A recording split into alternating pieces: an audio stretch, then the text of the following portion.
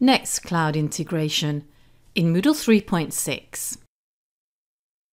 Nextcloud OAuth 2 integration is now available, and a Nextcloud repository allows users to share files from Nextcloud.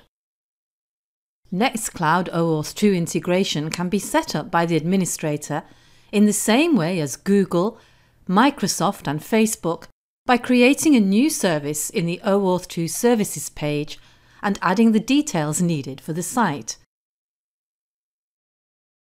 There is a Nextcloud repository which can be enabled. Here, our student is contributing to a forum post, and when searching for a file to attach, he's able to access his Nextcloud account and choose a file from there. And note that he can create a copy of the file or an access-controlled link in a similar way to Google and Microsoft OneDrive. To summarize, Nextcloud integration allows users to share files from their Nextcloud accounts.